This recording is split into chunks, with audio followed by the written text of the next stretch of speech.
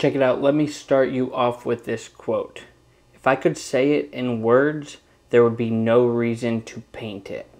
Now, recently, I came across my new friend, Chuck Braud Art, on Instagram, gave him a follow, and have been so impressed with his work ever since. During LSU baseball's postseason run, I kept seeing him paint the incredible images that were coming out of Omaha, turn them into works of art. So I hit him up one day. I said, hey, when LSU wins the Natty, are you going to do this again? He said, yeah, starting right away the next morning. So I drove over there, hung out with him for a little bit, and got a behind-the-scenes look at his work. And I wanted to bring it all with. So here you go. Check out Chuck Braud Art's work. Here we go. Every artist I come across, all the art's different, and anyone doing what they love is inspiring to begin with.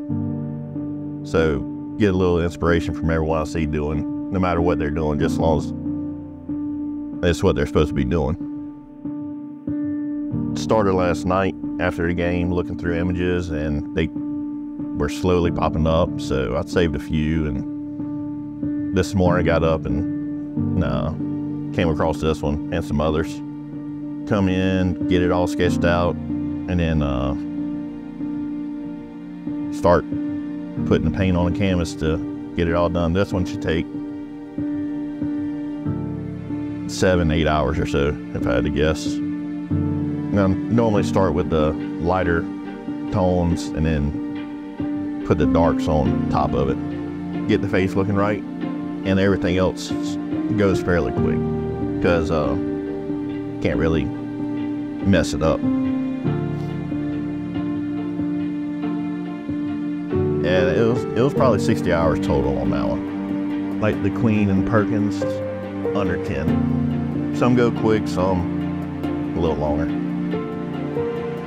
Use oil paint, and then I go by colors. Like right here, I'm looking at Gamblin, Winsor Newton, and however you say this name. But whatever color, whatever brand has a color ID, that's what I normally go with. Painting and drawing since I was a kid all my life, and full-time last year and a half. Found out I wasn't using what God gave me, so left previous job and career after 15 years and jumped into it full-time, and it's been fun ever since.